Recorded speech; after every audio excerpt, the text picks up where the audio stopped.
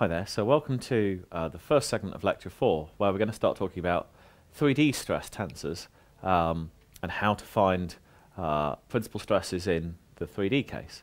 So let's first think about what we've done already, hopefully at school, on eigenvalues and eigenvectors. Because the thing to notice, what we've done in 2D so far, if we said that a general stress tensor, if we just think about 2D, so a stress tensor like that, can be rotated to find a new stress tensor with principal stresses sigma 1 and sigma 2 and no shears. And notice what we've done is we found a diagonal matrix with no off-axis terms. That is, we found the matrix which has the eigenvalues in it, or the tensor which has the eigenvalues in it. And the eigenvalues are in fact the principal stresses. So if we take that into the 3D case, let's think about what happens. So in the 3D case, we've got a stress tensor with three normal stresses, sigma 1, 1, sigma 2, 2, and sigma 3, 3. And we've got three off-axis stresses. Got a sigma 1, 2, a sigma 1, 3, and a sigma 2, 3. And so it's a square symmetric tensor with 6 different numbers in it. That is 3 diagonal terms and 3 off-diagonal terms that are symmetric. And if those are real numbers, it turns out that it must have 3 real eigenvalues, or principal stresses, and 3 corresponding eigenvectors, which must be orthogonal to each other. And so let's look at how we find those. If we call this matrix M, then it'll be familiar that we can always find an eigenvector x, and the effect of the matrix on x is only to stretch it by an amount lambda, by a factor lambda, which we call the eigenvalue. So this is the eigenvalue, and x is the eigenvector. And you could then say m minus lambda times I x is equal to 0. And then that can only be true for a general x that's not a trivially 0.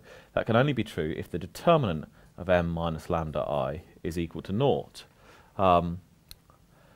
In this case, we can find the determinant for a 3 by 3 matrix.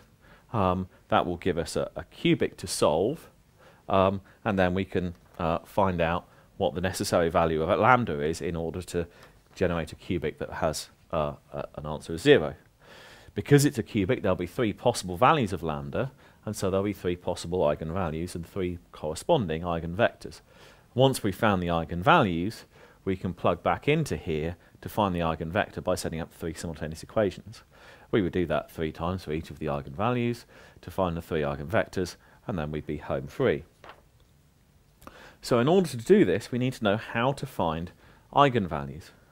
So let's just think about that for an example. So if this was a stress matrix, if we take this stress matrix here, and we take off lambda times I, minus lambda times I, and find the determinant of that.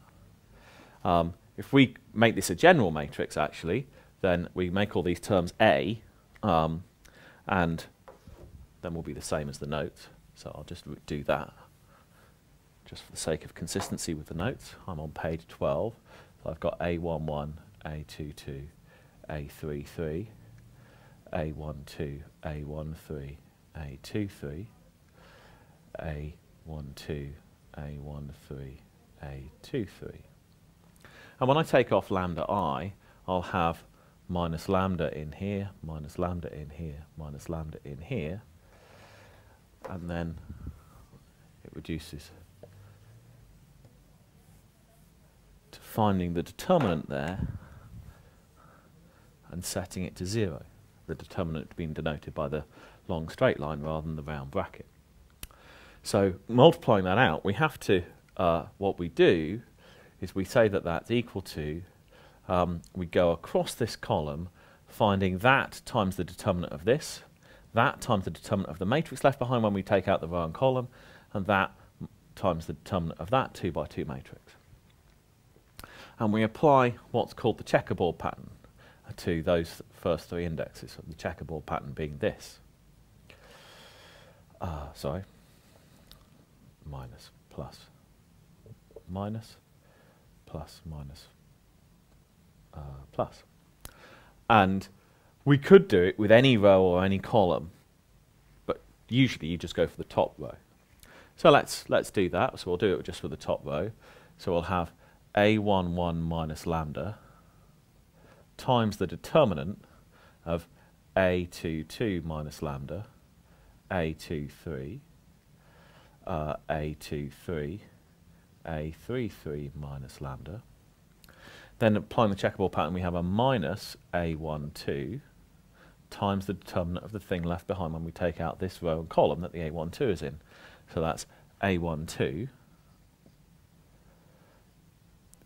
A23, A13, and A33 minus lambda.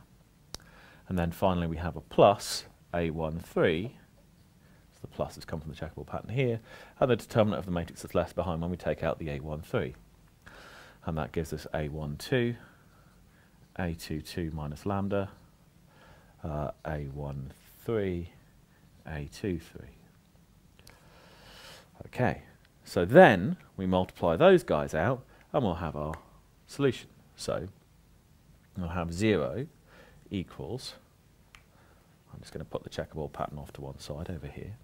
0 equals, multiplying that out, A11 minus lambda times, the determinant of this is those two multiplied together minus those two multiplied together. So that's A22 minus lambda, A33 minus lambda, minus A23 squared, bracket, bracket, curly bracket, square bracket.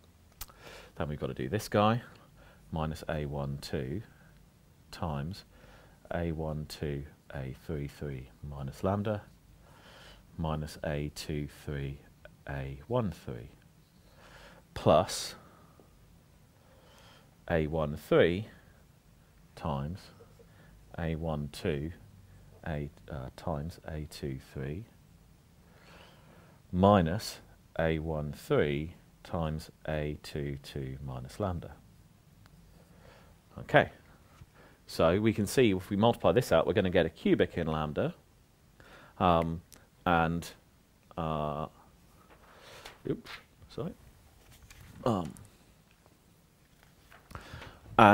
that cubic, we'll get a cubic term here, and so we'll get some quadratic terms and some singles. Here we'll get another lambda term, here we'll get another lambda term.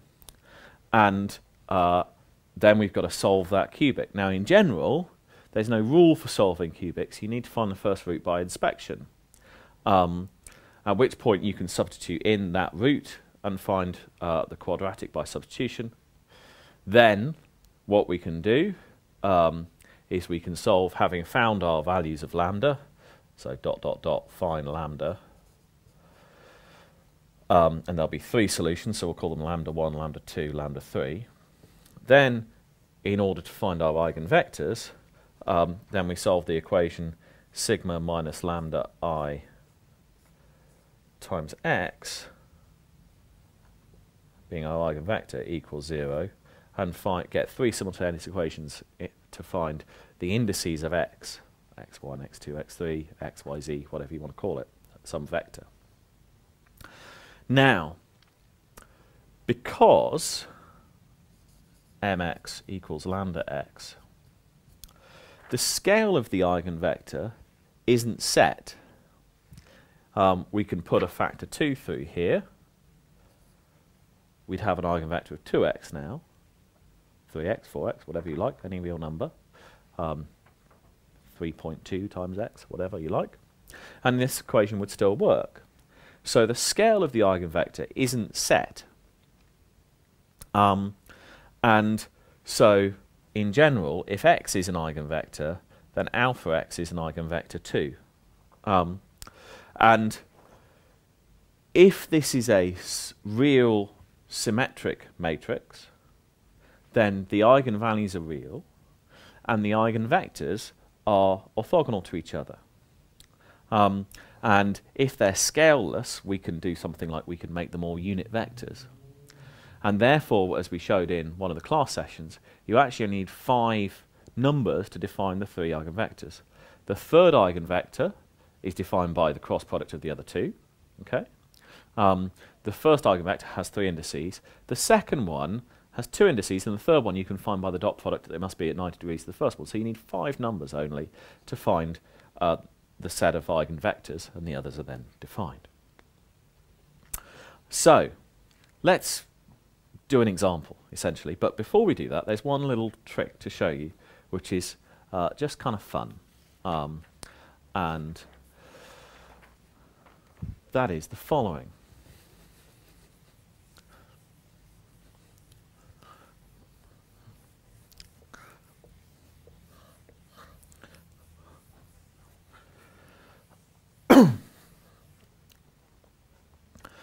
We said that mx equals lambda x, where x is a vector and m is a 3 by 3 matrix or tensor. Now, if I made a matrix of the eigenvalues, that is, I made a matrix D that was lambda 1, lambda 2, lambda 3, with the other values being 0, like that. Now, imagine I make a matrix big X, which consists of the 3 eigenvectors, so x1, x2, x3. Then we can do the following. We can say m times big X is equal to x times big D. So imagine doing that. For the first one, we've got the first row of m, so here's big M. So we take the first row of m times the first column vector, and that gives us the first column vector, this row times the first column of D, and that row just gives us lambda times the first instance of x1, this row here, so that's x1, x2, x3, lambda, lambda, lambda, 0, 0, 0, 0, 0, 0. So when I do, just be a bit clearer, if I do row times column, I've got the first row of m times that column, gives me lambda times the first one of those. So I've got my first entry here is equal to lambda times x1, 1. The second entry here, row times column, gives me this row times that, which is equal to this row times that, which is equal to that entry times lambda. So it's lambda 2 times x2, 1. When I do the third row times the third column here, I've got lambda 3 times x3, 1. And so on when I multiply it out. And what that ends up giving me is lambda 1, x1, 2, lambda 1, x1, 3, lambda 2, x2, 2, lambda 2, x2, 3, lambda 3, x3, 1, lambda 3, x3, 2, x3, 3. So what this is lambda x1, lambda, lambda x1, lambda x2, lambda x3. So this is m times lambda x gives me the first column of this right hand side. M times the second eigenvector gives me the second one. M times the third eigenvector gives me the third one. So this is these guys done for each one in turn. So this is really true when I write down D and X that way. So this then, big X is the matrix of eigenvectors, and big D is the diagonal matrix with the eigenvalues entered along the principal diagonal. And if you're familiar with tensor maths, This is then the rotation matrix that gets me to the principal axes. That's the exciting thing about it. Now, the other thing we can do is we can use this as a cute way, because we can do the following. We can say that d, if we multiply on the left by x to the minus 1, is x to the minus 1 mx. Or we can say that m is equal to, multiply on the right-hand side by x to the minus 1, x d x to the minus 1.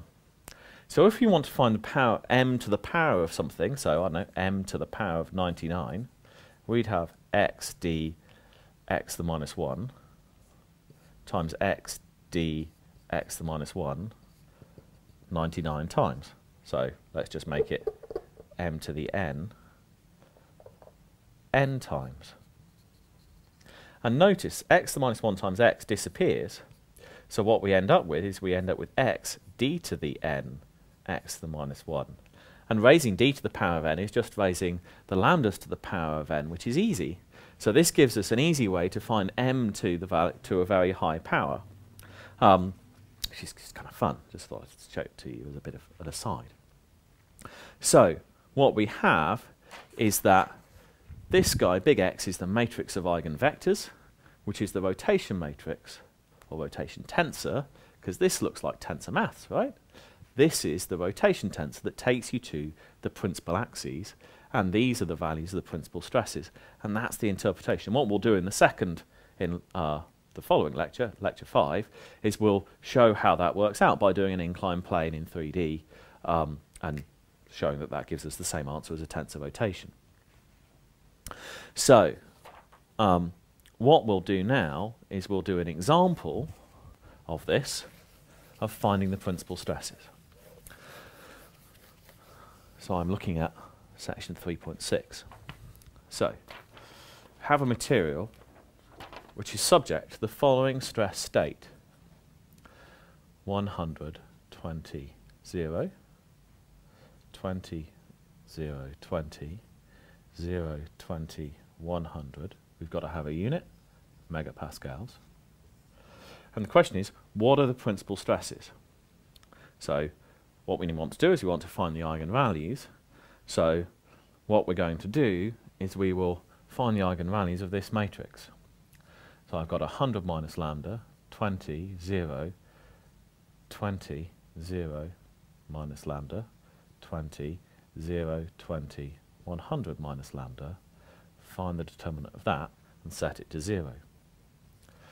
So what I've got is I've got 100 minus lambda times square bracket minus lambda into 100 minus lambda minus 20 squared minus 20 times 100 minus lambda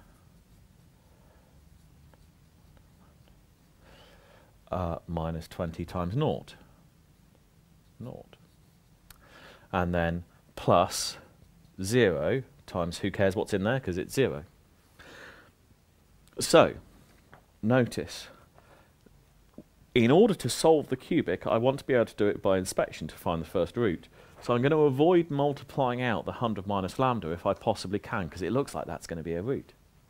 So let's see what we get. So if we've got 100 minus lambda here, and here we've got lambda squared minus 100 lambda plus 40, 20 times 20, 200, 400. And here we've got plus 100 minus lambda times minus 400. Okay, so we collect our 100 minus lambda terms together, and we've got 100 minus lambda, lambda squared, minus 100 lambda, we just check, that's a minus sign.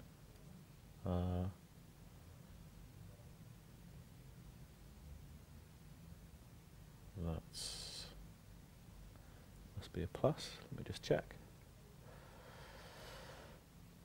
Minus 20 squared there.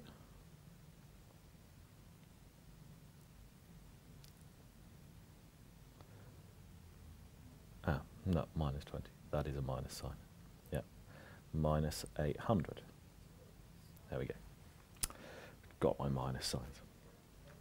So, we can say that this has a solution of lambda is 100, or lambda is equal to, we've just got to solve this quadratic, minus b over 2a, so 100 over 2, plus minus a half, the square root of b squared, so that's 10,000, minus 4ac, so ac, so plus 800, 1600, 3200.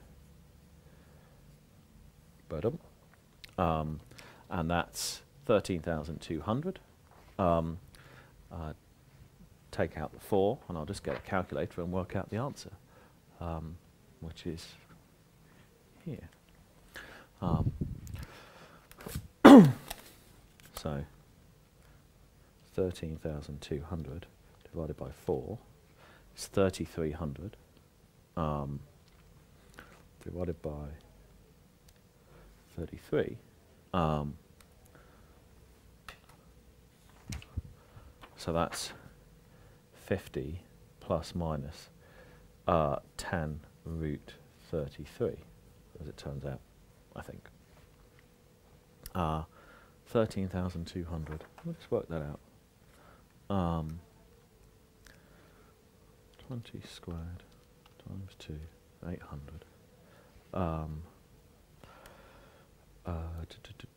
Times 4, 200 plus 10,000, 13,200 divided by 100 divided by 4. Yep, that's the answer. So those are our values for our principal stresses. And we found them very trivially. Very nice. So the last thing to do is I'm going to go through, I just find it,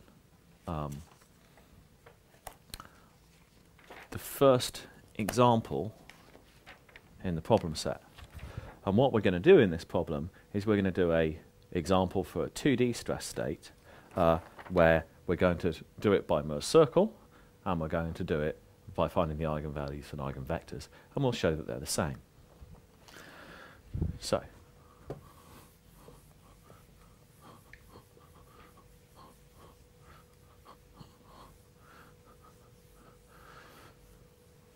this is another example. So, if we've got a material subject to a 2D stress state, 20, 60, 60, 180 MPa. Okay, so we'll do it by Mer's circle first and find its principal stresses, maximum shear stress, and the angle between the principal stress axes and the original axes. So we've got a little square. It's got a stress of 20 and 180. It's got a shear stress of 60 applied to its axes x and y. Okay, so I take 180, 60 and 20, 60, draw a circle between them. The centre is going to be at 200 divided by 2 is 100 MPa. And the radius, this is now 60, 80, it's a 3, 4, 5 triangle, it's 100. So the principal stresses are 200 and 0. So I'll have to replace my axis, my vertical axis. Fine. And it would look nicer if I could draw a circle. Okay. And so the principal stresses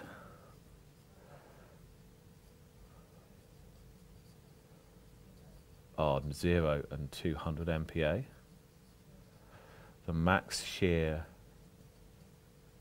is 100 MPa, is the radius of Mer's circle. And the angle between the original, in this case, y-axis, and the largest principal stress axis, that angle 2 theta.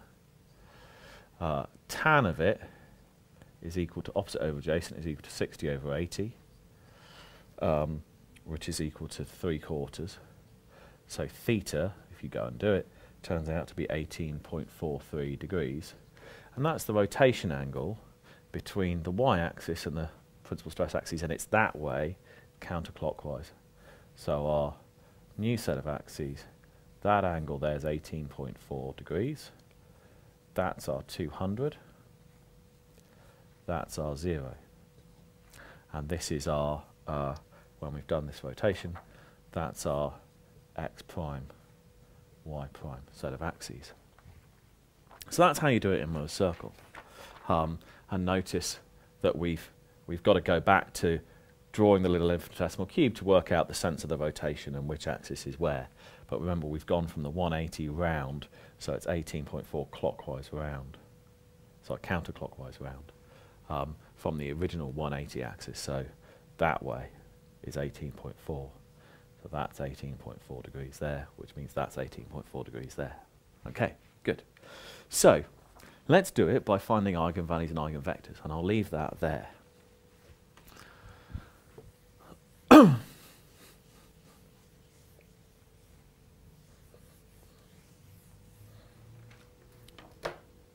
So we want to solve the eigenvalue equation. So we want to solve 20 minus lambda, 180 minus lambda, 60, 60 is equal to 0. Okay, so we can multiply that out. We've got 20 minus lambda, 180 minus lambda, minus 60 squared is equal to 0. So we've got 20 times 180, which is 3600. We've got minus 20 and minus 180, so minus 200 lambdas, plus lambda squared minus 3600 is equal to 0. The 3600s are going to cancel very conveniently, so we've got lambda goes into lambda minus 200 is equal to 0, so lambda is equal to 0 or 200 megapascals, as we found before. Very nice. Okay. Then to find the angle between these axes and the original axes, we've got to find the eigenvectors. So if you want to find the eigenvectors, then we've got to solve some equations like this. We've got to solve an equation like 20, 60, 60, 180. Some eigenvector xy is equal to lambda some eigenvector xy. So for lambda is equal to 0, we'll get 20x plus 60y is equal to 0. So that means that if we divide it through by 20, x plus 3y is equal to 0. So if we have x is 3, then y would be minus 1. So we'd have 3 minus 1 is a solution. It could also be 6 minus 2, or minus 3 plus 1. Any of those would work. And we're going to go for making it a unit eigenvector. So we'll go for making it 1 over root 10 times 3 minus 1, and for lambda is equal to 0. Now notice the second row would also give us 60x plus 180y is equal to 0. That row, that column is equal to 0y. And that gives us, divided through by 60, x plus 3y is equal to 0. So the two rows give us the same answer. If it was a 3 by 3 matrix, what we'd find is we'd have the third one would be some linear combination of the other two rows.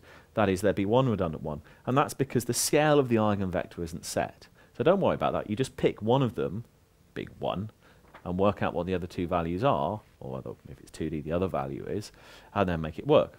Yeah? And if it doesn't work, well, then the answer is that the value you should have chosen was 0, and then you can make it work. Okay, great. So let's do that for the other eigenvector. So for lambda is equal to 200.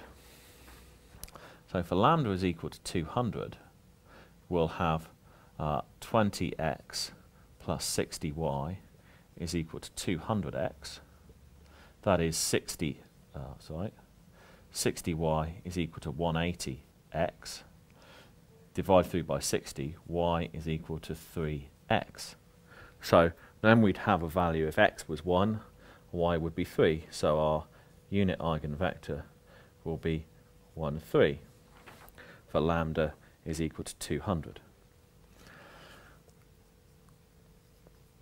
And we need to put the megapascals on these two.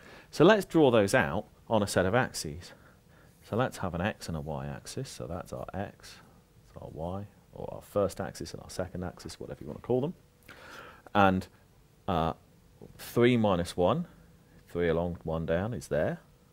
So that's 3 minus 1. And 1, 3 is up here, comma 3. Now, let's just check. These two, what's the dot product of them? The dot product of 3 minus 1 with 1, 3 is 3 minus 3 is 0. So these are actually at 90 degrees to each other. Nice. So the eigenvectors must be at 90 degrees to each other, and the principal axes are at 90 degrees to each other. Nice. All very intuitive. And if we want to work out the angle between, let's say, the 200 MPa axis and the original y-axis, the 200 MPa axis was 1 3. The original y-axis was there, so this angle, yeah. So this angle will be given by tan theta is equal to the opposite over the adjacent. So as a third, and if we work out arctan of a third, hopefully it'll be 18.43. And it in fact is 18.43 degrees. So this is the same answer as we generated using Moore's circle, which is very pleasing. And the angle between this axis and the original x-axis is 90 minus it, and so on and so forth. So it all kind of pans out. So we can use eigenvalues and eigenvectors to find the principal axes and the principal stresses in just the same way as Moore's circle, except that it'll work generally for the 3D case. And therefore we have a way to deal with 3D stress states, and since the world is 3D, that's a very handy thing to be able to do. And in the next segment, we'll look at extending this to general stress rotations in 3D, which will then be general tensor rotations. And that's it for this segment.